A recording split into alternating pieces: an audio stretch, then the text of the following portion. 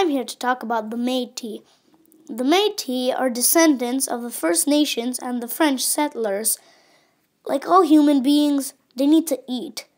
So what exactly did they eat? Well, the Métis like to do a lot of hunting.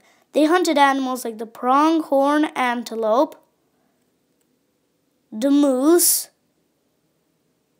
the elk, the mule deer, the prairie chicken, the duck, the goose, the sage grouse, and even the little prairie bush rabbit. Yup, they hunted you too, buddy. The Métis also like to fish. They caught fishes like the trout, the pickerel, and salmon. No, not that kind of salmon. There we go, much better. The Métis like to eat berries like cranberries and Saskatoon berries.